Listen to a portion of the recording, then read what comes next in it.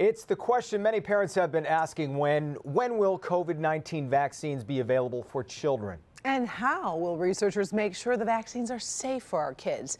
Today, one company took a major step toward answering those questions. Our Dr. Frank McGeorge joins us now with the very latest. Hey, Karen and Jason. Yeah, Pfizer's vaccine has already been authorized for ages 16 and up, and clinical trials are in progress testing the vaccines in older children. But today, Moderna announced the first young children have received doses of their vaccine, and that actually includes some babies. Moderna has officially kicked off the second phase of its Kid Cove study, giving the first shots to children aged 6 months to 11 years old.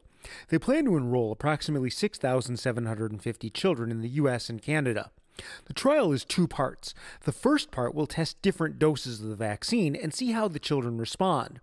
Those results will determine what dose is used in the second part of the trial, in which some kids will receive the actual vaccine and some will receive a placebo.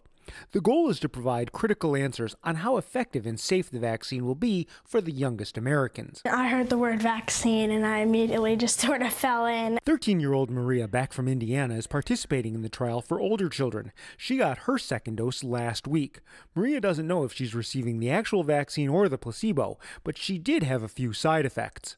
My head sort of hurt, my throat sort of felt dry, my arm did feel a little bit hurt. Vaccine or not, she's proud to be a part of it. I feel like me putting my impact and help on that by testing it out really helped, and I felt like I was, just helping. I think she does feel proud of herself. I mean, I think she should. She really never hesitated.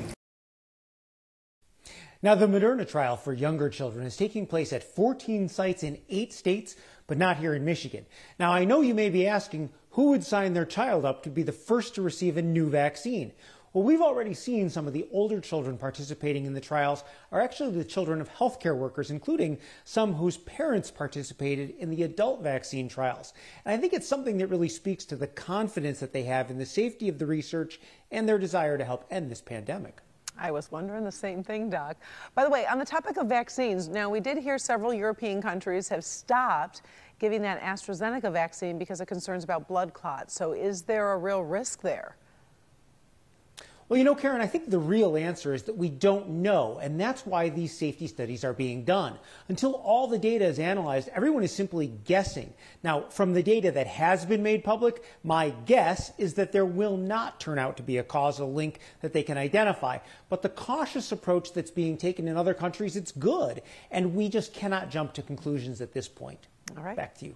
Always appreciate your perspective. Thank you, Doc.